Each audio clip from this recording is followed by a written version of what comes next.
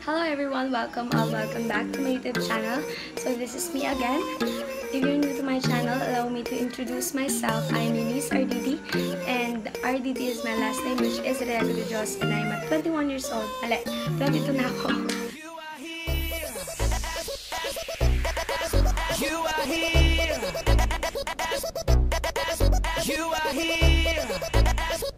Ayaw pa tanggapin.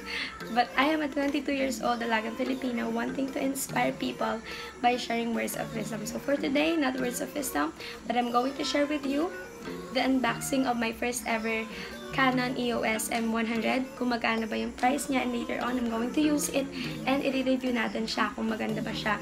Although marami ng mga reviews, pero masaya lang ako na at this age spend tayo or nakakabili tayo ng mga bagay na gusto natin and of course, mahalaga para sa atin. So if you want more about this video, please keep on watching.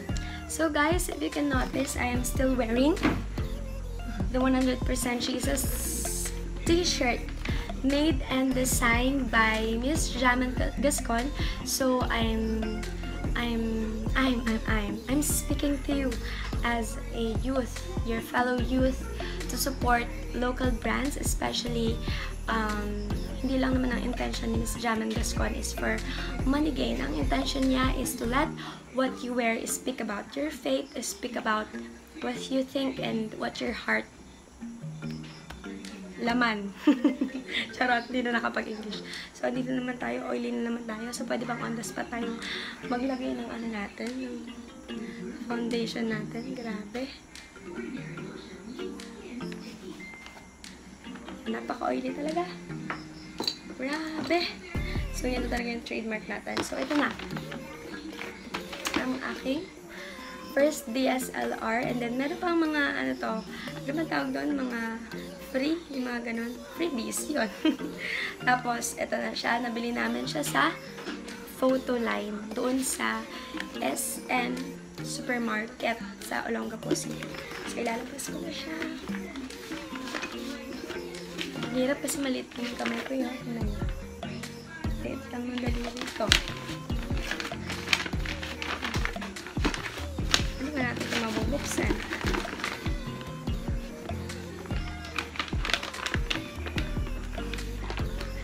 Kakagilid din to yan. Yun! So, ito na ang ating CANON EOS M100. Yan. So, buksan na natin siya.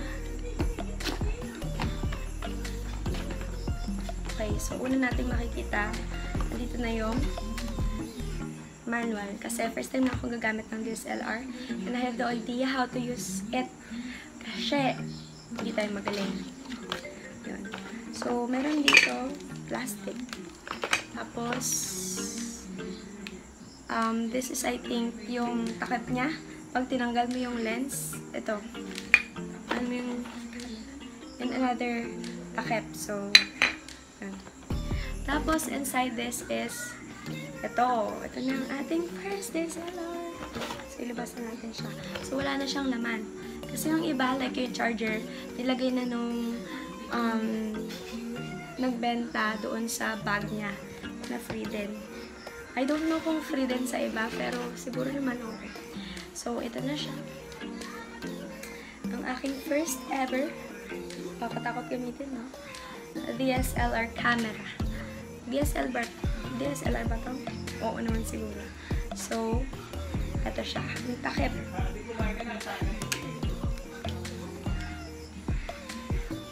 So, how to use this ba? So, open natin siya. Kasi medyo na-review ko na siya kasi Kasi alam ko kung paano i-open kasi tinuro nung nagbenta, diba? So, una, let's open this on and off button. And then, kailangan natin i-adjust. Yan o. I-adjust natin yung lens niya. So, yan, pwede na. So, kukuha ko ng picture. Try lang natin.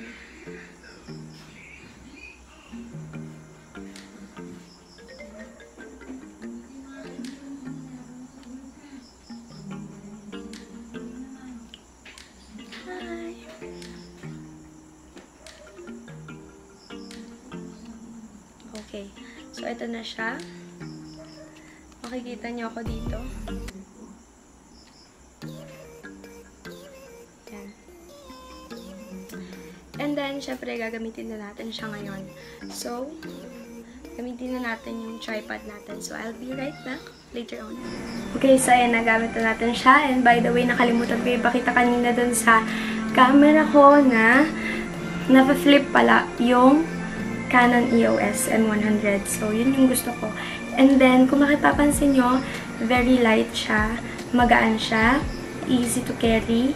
Kasi, yung ibang mga DSLR cam, mabigat siya, diba? Tapos, feeling ko, hindi ko siya madadala kasi ang liit lang ng braso ko. Tapos, pag nag-vlog ka, yun, mahirap hawakan, nakakangawit. So, ano bang worth nito? This is worth 22,900. So, sabihin natin 23,000. So, nakalas ako ng 2,000 kasi ang budget natin is 25,000. Tapos, marami tong mga kasama. Titignan ko lang sa phone ko. Merong mga kasama dyan nung bumili kami ng iba't ibang mga DSLR cams. So, hindi lang yan. Meron ding iba na mahal. Nakakaloka, grabe. So, ito. Nung bumili kami,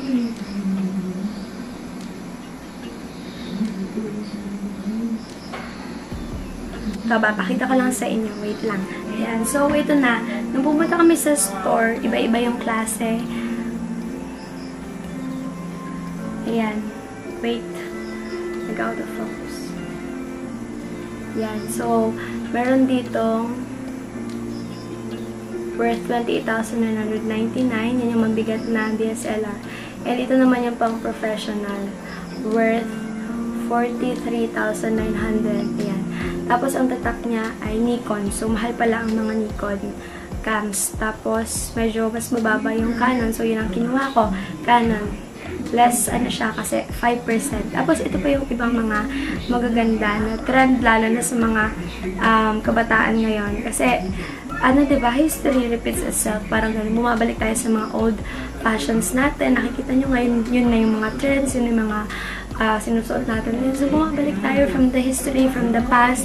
And then, like this camera, iyan, Fujifilm ang kanyang tatak. So, retro style naman siya. Yan. So, kung mapapansin nyo, retro style. And then, this is worth 19,990. And meron pang isa. Mas maliit naman siya compared sa isa. Kaya, mas mura siya. So, ang cost niya ay yun. So, cost niya ay 16,990. So, pagpalagay na natin 17,000. So, yun yung mga cameras na pinagpilian ko. Kaya, ang pinili ko yung medyo sa middle, lang siya, middle price, ganun. And then, matibay din naman yung Canon. So, ano ba yung mga freebies? Ito, share ko sa inyo. Itong bag na to. So, binuksan ko na siya. Bag na parang lunchbox. Yan. Nagkaganda ako lagyan ito ng baonan ko. So, yan. Nakalagay CANON EOS. And then, nandito yung aking charger. Charger na. Naglagay na rin ako ng adapter. Tapos, ganito siya sa loob. Yan. Tapos, ito na yung charger niya. Yan, di-charge siya. Tapos, bumili na rin ako ng connector for laptop para mabilis natin siyang ma-transfer. So, ito na yung isa sa mga freebies ng Canon. And then, aside from that, ito ang pinaka-nagustuhan ko sa lahat.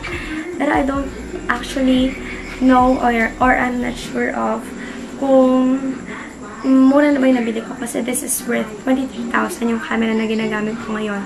Pero sa online, nakikita ko siya. Sa Facebook lumalabas, 19,990. So, 20,000, parang gano'n. So, mas mahal siya ng 2,000 nung sa pinagbilan ko.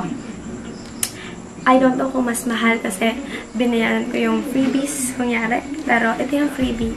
Natutuwa ako. Kala ko parang payong lang no? Ito siya. Kala ko yung simpleng tripod lang, manipis, gano'n. Pero, hindi pala. parang pang professional siya. So, I'm going to show I'm going to show to you this one. So, ayan. Buksan natin siya. So, never ko pang nagagamit. So, may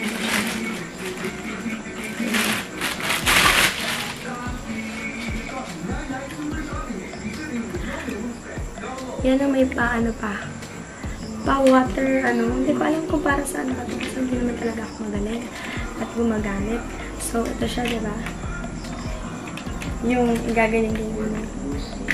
Ayan. May ikot siya, and then, we're going to open this one.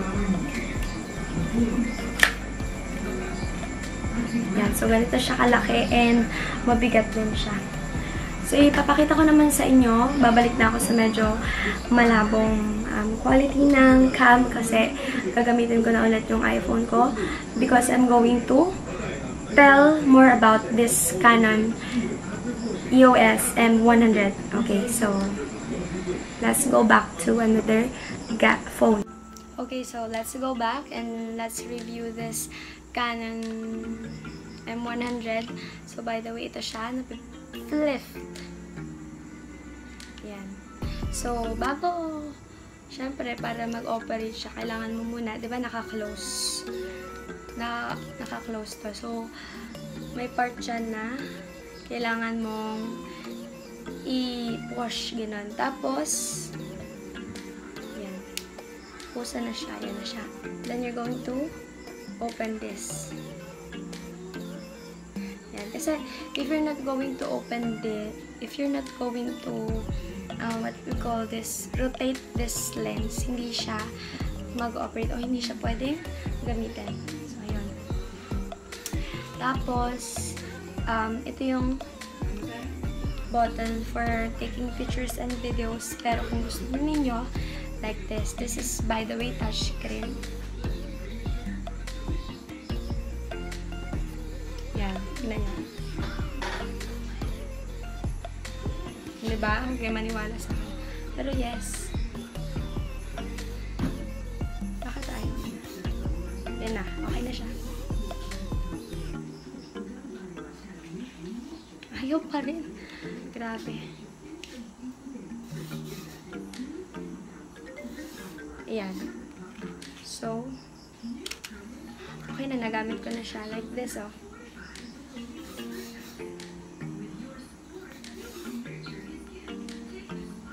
Bakit ganun ayaw niya?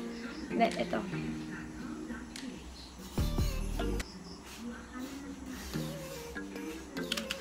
Yun, nakunan natin ng picture. Ito, tignan natin.